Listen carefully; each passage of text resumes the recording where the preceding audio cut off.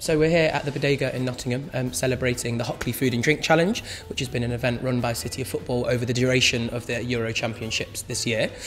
Basically involves 24 venues in Hockley, each being designated a country, and each of those venues have kind of made a dish or a snack or a drink or a cocktail that best represents that country and has had it on sale for the duration of the football championships. And today we're celebrating all those and bringing them all together and having a little look at the kind of diverse range of cultural food. Bodega every year, as every time either the Euros or the World Cup has been on, we've shown the football anyway. We're all big fans of the football here, and we actually get quite a big crowd down. So when City of Football spoke to us about taking part in this, we jumped at the offer. Everyone's made such an effort in the dishes they provided, and because everyone's in a different dish from a different country that are in the Euros, it's just a nicer feel. Everyone's putting a lot of effort, and it's nice to try that and see it all here today. So we're a Caribbean tapas restaurant and also do classic cocktails. We've got over 100 rums. We've been around for about 2 years. And today we're given Poland as a country, so we bought Polish dumplings but with a Caribbean twist. We're a small independent cafe bar. So by day, a cafe that serves brunch. By the evening, we're a bar with live music. Our dish represents France, and we decided to go with a baked camembert, which is one of France's most famous dishes.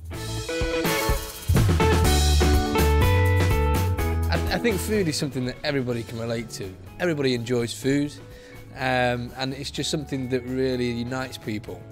You know, I think what this event has done is opened that up and shown people that there are more countries out there and there is a more extensive, palette of European food to try. It's great for people to see what else is available and what else is out there. I think Nottingham's really good at collaboration. We see that through events throughout the year. Hockley Hustle, for example, where it's all about bringing people together. It's not about money, it's about celebration.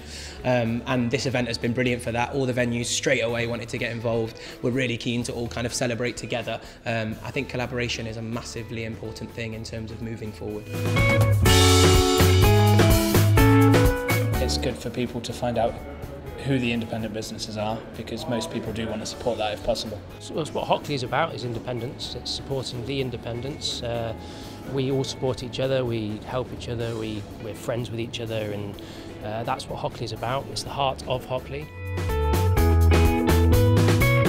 The atmosphere when there's a football match on, when the country is feeling kind of proud to support their country, is when there's food involved as well. I think it makes the atmosphere a lot better. Once you've got sport, football and a drink among friends, you've got everything you need, really. I think football is a universal thing. There's lots of people that are interested in football, watching football, getting involved in the big competitions that happen.